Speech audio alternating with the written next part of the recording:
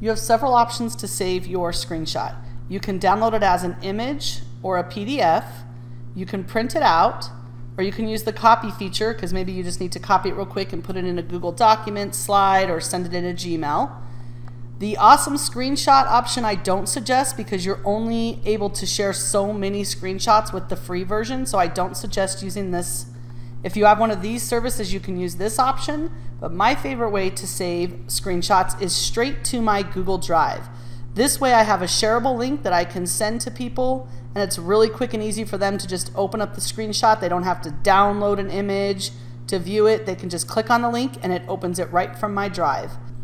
Okay, so we need to first connect our account with Awesome Screenshot. So we're going to click on Connect with Google Cloud Storage. We're going to choose Google Drive, choose Connect with Google Drive. Window's going to open up. We're going to choose our account. It's going to tell us the services that Awesome Screenshot wants to use in order for them to be able to save screenshots to our drive.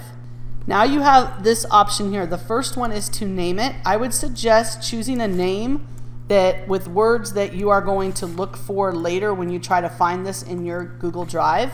Then you want to choose the location. It's either going to go to the root folder of your drive, or I like to save all of my screenshots to my Awesome Screenshot folder. I set this up earlier in my options to always default to get a shareable link. You must have this box checked if you want Awesome Screenshot to automatically set the share settings for this so anyone with the link can view. If you don't want that and you only want specific people to view it, then you would uncheck this box, find the Awesome Screenshot image in your Google Drive, and set the share settings yourself. So I'm going to leave this checked. Then you click on Upload. Once you do this, it'll just take a few seconds. Then it creates your link for you. You can click the word copy, and you're ready to send your image.